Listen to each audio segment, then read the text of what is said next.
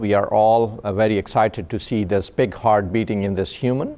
This big heart has performed so far very well, even beyond our expectations. We have not seen any signs of rejection. We have modified 10 genes in this big heart.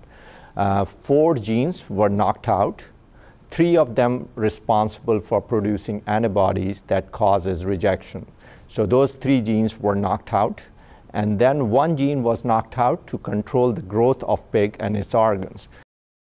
There are hundreds and thousands of people all around the world who are waiting for the organ, and unfortunately, just like this patient, may not qualify for an organ transplant. So if xenografts become readily available and are allowed to be put in these patients, all these patients could receive a heart or any other organ from these modified pigs, and we would be able to save their lives.